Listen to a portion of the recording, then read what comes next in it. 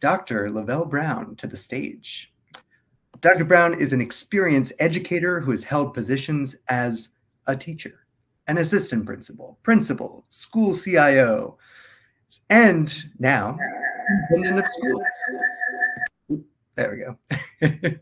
Currently, Dr. Brown is serving as the superintendent of Ithaca City School District in the Finger Lakes, where I spent 4 lovely years a long time ago and did my student teaching. In Ithaca, New York, where their computer science program has grown over many years to, in their words, engage, educate, and empower everyone. Please join me in welcoming Dr. Brown to the stage. Tom, thank you. You have me over here jamming to some Taylor Swift. I'm a Kansas City Chiefs fan, have been one for a long time. So, this is a glorious time for us. I just hope we don't get distracted. Oh, man, thank you for that wonderful introduction. And thanks to all the folks who made it possible for me to be here to share and to learn. And as I'm looking at all the folks that are joining in, I see my friend Diane Levitt. Oh, my God, I love you, Diane. I see so many friends and family on this call. Hey, thank y'all for showing up. For the folks who are here live, you're here on a Friday afternoon. You could be doing a lot of other things on a Friday afternoon. And right now, for the folks who are here live, it's a sunny day in most of New York State. So thank y'all for showing up and being in this space. I'm always worried if anyone's going to show up for a session like this. And if you didn't show up, I don't know what I would be doing right now. I wouldn't have the energy that I have now seeing all these fun folks on the call. Thank you for being here. If you take nothing from me today, this next 30 minutes, please take that strategy I just used. Thank the learners who show up in a space with you whenever you're with great learners. Our young people have taught me that. They share with me during the pandemic, we can be anywhere we wish to be. And when we show up, we hope that you see us and you start with a thank you. So thank y'all for being here. And what they've also taught me, which is what I'm going to do with y'all right now as well, please use the chat. Now, because of this new tool I'm using today, I have multiple screens open, but I got to tell you, I'm not seeing myself talk, all right? All I'm seeing is a presentation and a chat room. So please help my mental health right now by typing something in the chat to make sure I know that you're here. I want to know why you showed up on a Friday afternoon to hear from the superintendent from the Ithaca City School District, this gentleman named Luvelle Brown. Why did you come? What do you want to hear for the next 28 minutes? What do you want to do? Or just share anything that's on your heart and your mind. I got to make sure people are on it. Oh, yeah, I see some chat. The chat is working. All right, I'm not here alone. Oh, I see Leanne. Thank you for being here. Oh, we're going to share some things about what's happening in Ithaca.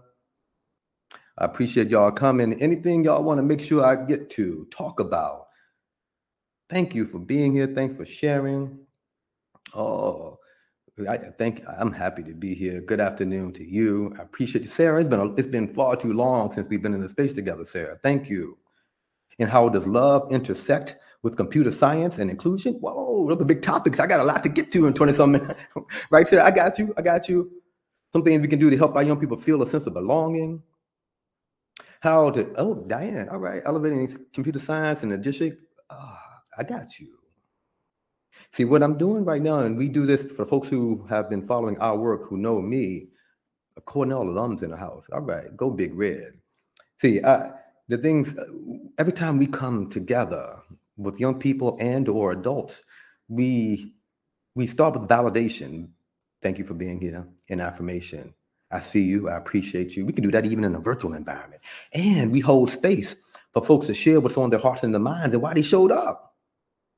Because see, we use this validation and affirmation time, which we're doing right now. We're on to 2 minutes of it, a fraction of the time we're going to be together today. I hope I've established some relationships and some people are connected in the way they weren't before.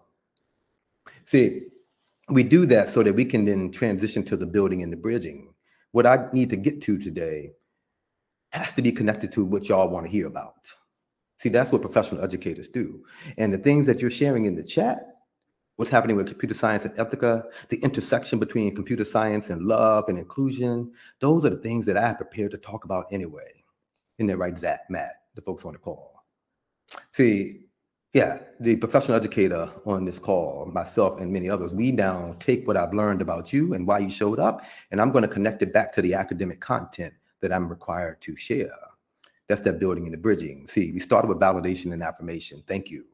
I see you. What do you want to talk about? And now we're going to get to that content. See, y'all hang with me now because I'm trying a lot of new stuff today. Y'all are pushing me as a learner. I'm going to try to share my screen here. Oh, why is that not sharing? Oh, I'm going to share the entire screen. And hopefully you can see what I am seeing right now. Hopefully, if you don't see 1992, somebody please let me know. Oh, yes. This 1992, y'all. I want y'all to go on a little journey with me. I've taken my folks in Ithaca, the admin team, folks had to hear from me at convocation. So I took our whole staff through what was happening in 1992. Why? Because I'm in a very reflective mode right now. I was inspired by the computer scientist who spoke to us all yesterday as a keynote speaker. I've been inspired by the breakout sessions I've attended as part of this conference. I'm a lifelong learner. And at this point in my career as a superintendent, I'm no computer scientist, but I'm a computational thinker. I want people to know that right now. See, I have been thinking a lot about legacy and what legacy would I be leaving? See, that year 1992 is on the screen now because that was the year I began my journey. Now, I know there's some folks on the call who, when you hear 1992, that was the year I graduated high school and started my journey to becoming a professional educator because I've always wanted to be a teacher. There are folks on the call right now who are like, yo, that brother is young. All right. And some of y'all are like, man, he's old. Some of y'all just can't wrap your head around this special year, 1992. See, 1992, I was inspired to go off to the University of Virginia, full scholarship. Was told I could stay there as long as I wanted to for free. That's why I stayed longer than anybody else in the history, frankly. But see, I went to the University of Virginia in 1992 to become a teacher. And with this full scholarship, now let me real quick now, what was happening in 1992? There was a lot. It was a year for the culture. Somebody said it's a good hip hop year. Yeah, look at, now this was the year Barry Bonds was the highest paid athlete and people were going nuts about how much money Barry Bonds was making. He was playing for the Pirates. He was making $4 million a year. Who was it? Somebody signed yesterday for $50 million a year. The Dream Team. I remember the Dream Team, see Magic Johnson, Michael Jordan, all those folks, they were off in Barcelona, Spain. I was following that story because I remember how they talked about how they were treated differently in another country than they were here in this country, the Dream Team. Great movies back then. For me, it was, the other folks who looked and identified like me. It was one of the first times we had ever seen Black folks on the screen like this. Black folks being in interracial relationships. White men can't jump. Anyway, I'm hoping some folks are now going back to 1992 with me. It was a long time ago. Juice. Oh my God, I could spend an hour talking about Juice or the Washington Redskins. I grew up as a Redskin fan, all right? And it took me a long time to realize why I shouldn't be saying the Redskin because that was never covered in my academic content or curriculum. You see, 1992, I started this journey. I started this journey to become a professional educator. My first class, and see, I had to have my mentors come to me and say, Luvelle, don't use a scholarship, a full scholarship to the University of Virginia. Don't use that on becoming a teacher. Come on now, that's not going to change the world. You have the talent to change the world, brother. Use this scholarship to do something else. They signed me up to be in the architecture school. Then I was shifted to the engineering school, but I kept coming back to the ed school at the University of Virginia because I wanted to be a teacher. I was going to change the world. My first class, some of y'all on here who've gone on this journey, go Who's. Some of y'all who've gone on this journey to become a professional educator, y'all probably remember that class. I think we still offer this as for first year, first semester teachers. It's called Contemporary Trends in Education. And for some of y'all on the call who've been following my story, my mama passed at the beginning of this awful pandemic. And we've been in the process of cleaning out, our home, our childhood home. And I've uncovered a lot. My mama saved everything that meant something, including the first paper I wrote in college, first generation college student. She saved my first paper. My first paper was for this class, Contemporary Trends in Education. And I went all in. I wrote about the things that were pressing our industry, the issues that educators were talking about, the things that may destroy us. See, I wrote about contemporary trends in education. And back then, here are the trends that were dominating our industry. Here are the trends that showed up in my paper. These were the headings. I hope you can see it. Everybody still see what I'm seeing right now? I have on the screen low pay. lack of administrative support. Oh, come on, my mama spent 46 years in the classroom. Please hear me when I say this. As a basketball official and living with my mother, who was a teaching assistant for 40-some years, I've heard everything you can say about an administrator, all right? Negative. She complained about the superintendent every day, particularly on snow days. But it was always about administrators. That's why I ended up going off to becoming an administrator, because as a teacher, I was frustrated with the administrative support. Discipline, the kids, I was one. We were at risk. The discipline issues that were plaguing our schools. Oh, here it was. I wrote about low morale. I, as a teacher, wasn't feeling good when I got to the classroom, but as a contemporary ed student, someone learning about the industry, talking to other teachers, low morale. Yo, let me tell y'all, we gave a survey last spring in our school district. Yes, I've been reading what's happening across the country. I've seen the national surveys, but I wanted to see what people are going to say in Ithaca, one of the more progressive, highest achieving school districts in America, with me as a superintendent, award-winning superintendent. Well, our survey results revealed that the people who were struggling, here were their issues. Y'all see some similarities here? No, we've changed a little bit. We don't call it student discipline anymore, at-risk students. We call it managing student behaviors. Come on, y'all. You see, I'm in an interesting place right now as an educator, because I'm thinking about my mentors who were saying to me, hey, you got to do something different. You're not going to change the world by going into education and becoming a teacher. But I wanted to prove them wrong as I was thinking about this this summer after I read that paper. And I was, I was on, trust me, this is going to get inspiring in a second, I promise you. I went back and I was going, how has the data changed since I've been on this journey since 1992? The only assessment that I could find that goes back that far, and this one goes back to 1967, but I went back to 1992 and I looked at our nation's report card, the National Assessment for Education Progress. What is it saying about the achievement shifts? Because I got into this to change the world for young people, to bring young people who have been marginalized traditionally out of these oppressive systems. And I hope you're looking at it like I'm looking at it. If I had more time, I would go deeper here. But what I'm presenting to y'all right now is we can go back to 1992, and the data has been the same. It's been flat. One could argue there's some more recent information that shows that young people of color and those living in poverty have done worse. Now, why don't I show kids of color from 1992? Well, we didn't even start tracking with young people of color and disaggregating the data by race and class until about 15 years ago. I put this in front of y'all right now to stress to you that I ain't having the same conversations no more. I got to share my screen here.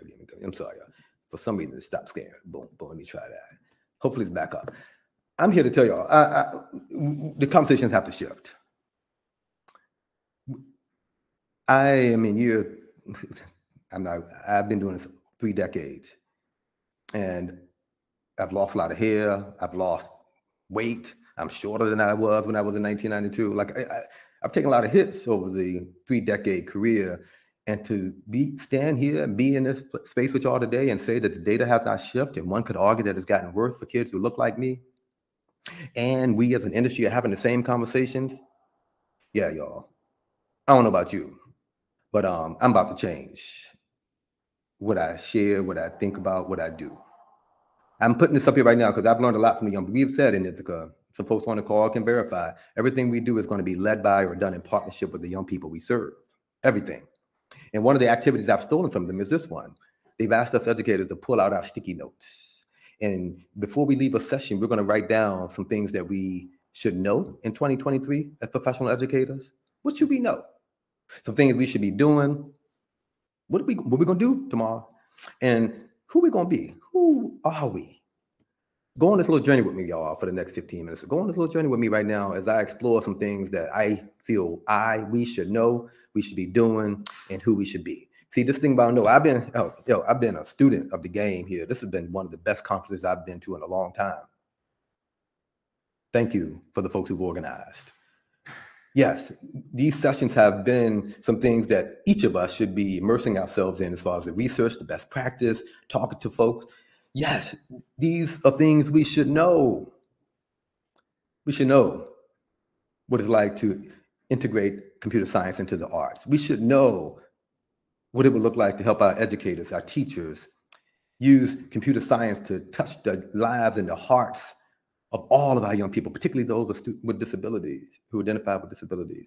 How are we going to partner with other organizations? This is what we should know. Yes. Y'all have been doing it. Again, I'm humbled to even be here. I'm following a computer scientist who's leading in New York City. So thank you. Those are things we should know. But I want to put this here for y'all to reflect on. What else should we know as we think about changing that data and leaving a lasting legacy of doing this work at the highest level ever? So I shared this image. I'm leaving it up there purposely for a while before I even talk about who it is. I hope some of y'all recognize who's in this picture. But I've shared this image without any prompting with groups all over the country. And for the folks, I've been in every state in 19 different countries over the last 4 or 5 years having this conversation. And I've put this image up for some folks just to look at. And it's been fascinating what folks' first thoughts are about who it is. They're teenagers. They're young people. They're young people like the ones in our schools right now.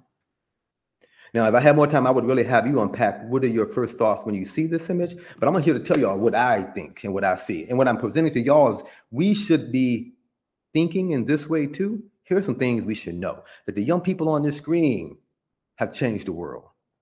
The young people on the screen are entrepreneurs, athletes, the best. They're computational thinkers. They're healers. They're innovators. All the things that have been covered in these sessions the last day and a half, the young people on the screen are perfect examples of it. So when you hear me talk about partnering with young people in ways we have not done before, I hope the folks on the call know that we're celebrating the 50th anniversary of hip hop. Hip hop is having a birthday. The folks on this call are hip hop pioneers. Y'all feel me? Y'all still with me right now? And see, I want you to know these are young people who have been shut out of the system, told they didn't belong, tracked into the lowest tracks in a particular school, or expelled or excluded. They made their voices heard anyway. And I hope some folks are inspired to go back and look at the origination of hip hop and how it all started because of a back to school party. Folks are trying to raise money to buy back to school clothes to go into an institution that was quickly excluding them. You see, at the time, the world wasn't a great place for the young people on that previous screen and for the ones on the call, on the screen right now. For the folks on the call, I know some of y'all are from the Bronx were burning. Now I was growing up in Central Virginia, in rural Central Virginia on the dirt road, and it was burning. And we had our own issues in the 70s and 80s. And now having learned from and talked to friends who were growing up in the Bronx, our situations were similar in that young people who look like us, young people coming from traditionally marginalized backgrounds were shut out of all the stuff that this conference is about. Even though we were geniuses and brilliant. Yeah, some of y'all know who's on the screen. And the one in the top left corner, that brother right there is a hip hop pioneer because he used his technology device, his camera at the time, this new piece of technology to document it all. Yet we tell our kids to put their phones up when they walk into our classrooms today. See, but this is just for fun right here. These are the same hip hop pioneers who changed the world as young people. They were 13, 14, 15 years old at the time. Now they're adults coming back to Ithaca. We got a hip hop archives in Ithaca, New York. And I've met them. And they talk about their stories. See, I hope, what is it I want you to know? That the work we're talking about as part of this conference is important. It is what we should be doing and talking about in order to increase achievement for all, increase engagement for all, prepare our young people to be global citizens in this global economy. That is the work we should know. But I also want us to know that our young people are brilliant, all of them. And I want you, when you see young people who have been told they don't belong or who have been traditionally marginalized, you see the brilliance and the genius first. What should we be doing? Let me real quick. Let me get here. See, what are you doing? I want us to be thinking about this. This is what we're doing in Ithaca. We're reducing the predictability of who succeeds and who fails. That data that we've seen for decades, we are going to interrupt that predictability. How do you interrupt that predictability? We interrupt the practices that we know are contributing to that predictability. Standardized assessments that allow for us to keep kids out of our best opportunities. code of conduct policies and practices that we know disproportionately exclude and expel. I can go on and on, but there are practices that we perpetuate each and every day in our schools that we are interrupting. Now, let me be clear. It can result in people getting fired, lied, because when you do that, it challenges the dominant culture and the narrative. And what we're doing also, we're cultivating the unique gifts and talents. We're cultivating the genius and joy in everyone. All of our babies we see as geniuses. You see, some people call this strategic planning. Some states I go into, they want me to refer to what I just talked about, a strategic plan. Some states refer to it as continuous improvement. Commonwealth of Virginia. See, some places call it future-focused schools. There's some places in New York State who refer to what I'm talking about right now as future-focused. Some, hey, check it out. Some call it anti-racism. I got to say that lower so the people in the back can't hear me. You see, there's some places that I've been in the last couple of months who won't let me come back because I said what we're doing right now is equity. I don't care what you call it. That's the word. What we're going to do, we're going to do what's on the screen. Take a screenshot of that part right there. Take a screenshot. All right, okay. Because see, I'm going to keep it moving. Because see, in Ithaca, this is how it's translated into, hey, going forward, to leave a legacy, 2023, we are doing the things, we're going to partner with the young people. They're going to be leaders of this work. We will build anti-racist curriculum for all. Yeah, we call it anti-racist. We can talk about why we call it that later. Anti-marginalization, anti-racist. Our curriculum model is based on the standards, and we're having our young people solve problems that are relevant to them. And if you ask young people what they want to solve, they'll tell you sexism, classism, ableism, sexism, racism. Our curriculum model has to allow for them to do that.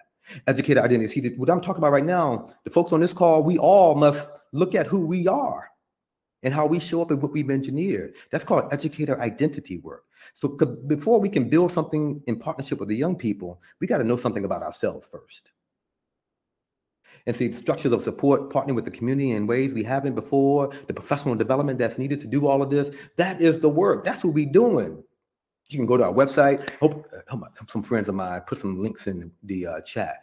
Go to our website. Check out the curriculum model. Check out the case studies that our educators are creating and putting in front of young people tomorrow. So you'll see that level of work, and you will also see how computer science is deeply integrated into all of this. Check it out now. On that, we say CS for all, because CS is allowing for us to build a more inclusive culture and a more inclusive computing culture. See, true thinking and true collaboration will need to be done with these contemporary technologies and emerging tools. It's not an extra. It's not something more. It is the work. If you want to engage young people, if you want to engage the young people that we serve, you'll see some examples of some of the things we're working on. See, Matt O'Donnell's a brilliant person. Matt, I think Matt is in the chat right now helping me out. See, Matt, check it. We have young people high school students who are writing lessons for Matt, who's an outstanding educator, that Matt is then using to teach in the elementary level. We have a young person who has had an article accepted into an academic journal. Their coding efforts, this young person has created an algorithm to predict the top 100 stocks. Y'all better catch them now, right?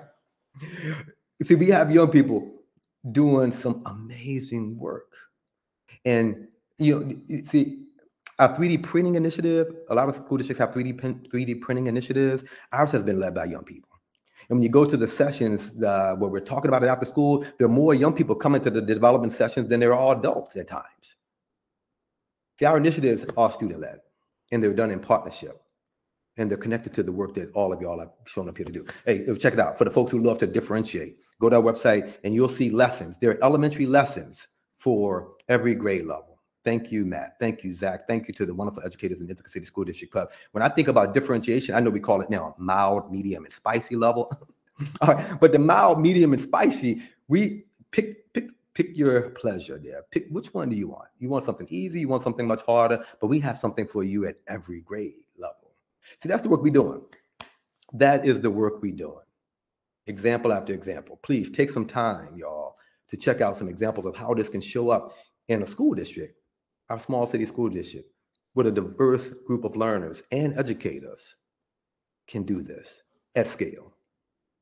Now, I'm going to echo my elders now. My mom and daddy will never let me speak to anyone without talking about who we be. In the African-American vernacular, the who you be means something. It's a habitual action done unto someone or something. Who you be. And over the years, for the folks who've been in spaces with me before, as I truly reflect on who we be as an industry and who we be as school districts, I can speak to we be denying. You see, my first couple of years in Ithaca, when we would walk through our highest level computer science courses or our highest level academic courses, math and science academic courses, I could tell the level of the course based on the demographic makeup of the young people in those courses. So I know we be denying, because when I look at all of our young people, I see brilliance and I see genius, and everyone should have access to the best that one of the best school districts in the country has to offer. We be denying, we be punishing. I know our suspension rates, we were suspending kids daily. We have a code of conduct right now that pretty much disallows suspension, but we were suspending, we were punishing, we were suspending, we were denying.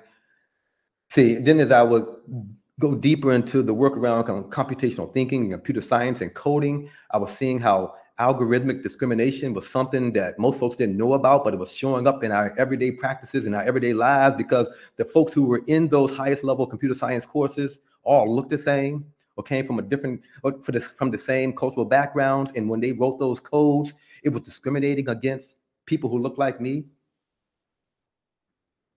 See, I could be saying we be discriminating based on the ways in which we approach computer science, but I ain't saying that anymore. I told y'all I'm on a different journey. What I'm saying to y'all right now, when I'm asked every day who we be, what we going for, I'm thinking about what our young people are pressed with right now, the contemporary trends. It's artificial intelligence.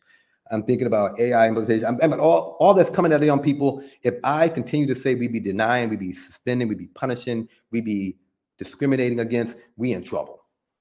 I hope you saw this article. Matt shared it with Matt. Thank you again. Matt O'Donnell shared this article with me. I read it again late last night because I just couldn't believe it. You know, most of y'all on this call, and I know the audience, most of y'all know that the CEOs of these major tech companies were on Capitol Hill not long ago. And some of y'all probably heard what Elon Musk said. That he said that there's some chance that artificial intelligence will kill us all. I think it's a low, but there is some chance. The consequences of getting AI wrong are severe. That is quite a quote from the richest person in the world with such influence and power and access to technologies, including artificial intelligence. To think that the tools that our young people have access to today could at some point kill us if we're not careful, it really has me on a different journey, y'all, thinking about who we be. Because if I continue to say we be punishing, we be suspending, we be denying, we be discriminating against, we in trouble. And see, this is why I'm inspired, because the young people we serve are so brilliant and are doing such great work.